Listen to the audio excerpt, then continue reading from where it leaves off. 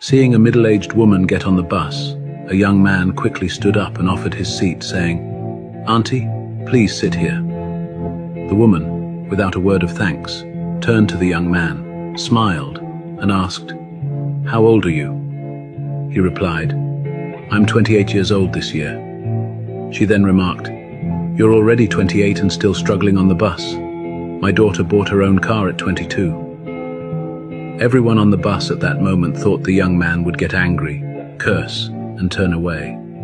But unexpectedly, the young man shyly smiled and said, "Auntie, I've also saved up a little money to buy a car for my mother. My mom is getting old, so I can't let her struggle on the bus.